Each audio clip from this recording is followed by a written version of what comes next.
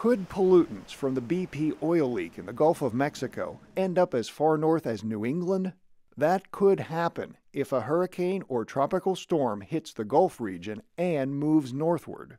No one's really thought about the effect of material coming over from the ocean areas and marine areas onto land. Geochemist Sid Mitra from East Carolina University is studying how far hydrocarbons released as the oil breaks apart, and some of them toxic, can reach inland.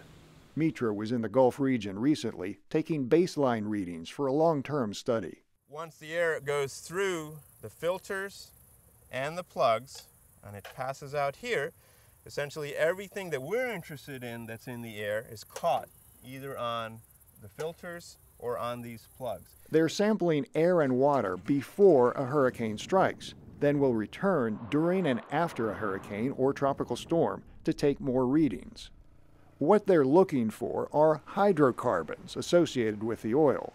They break away from oil into the air during evaporation or burning, and also break away in the water, both naturally and with dispersants applied to break up the oil. Any type of carbon molecules, carbon-containing chemicals that are in the surface slick or the surface areas of the Gulf of Mexico would be picked up by hurricanes and storms, and then that material could also be dropped by precipitation on land in areas further upland away from the coast. If the dispersant chemicals are mixed in, they could also be carried inland by rainfall and wind currents.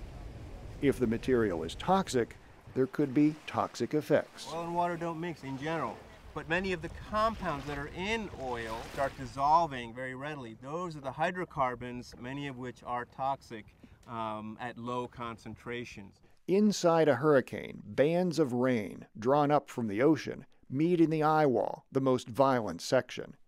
Here, winds of up to 200 miles per hour spiral upward, carrying moisture and any particles in the water. A fully formed hurricane can reach up to 500 miles in diameter, and while the winds diminish when it moves inland, the rain continues to fall as it moves northward into the United States.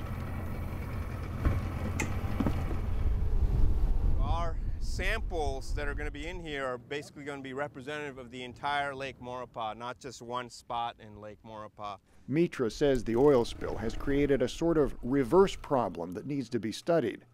Scientists are usually studying how pollutants go from land into the sea. There have been very few studies looking at how carbon, hydrocarbons, any material from the ocean can actually make it up onto land. Most of us who study global carbon cycle, we worry about rivers draining material into the ocean. On this trip, Mitra took samples in Louisiana, Alabama, and Mississippi, and northward to North Carolina.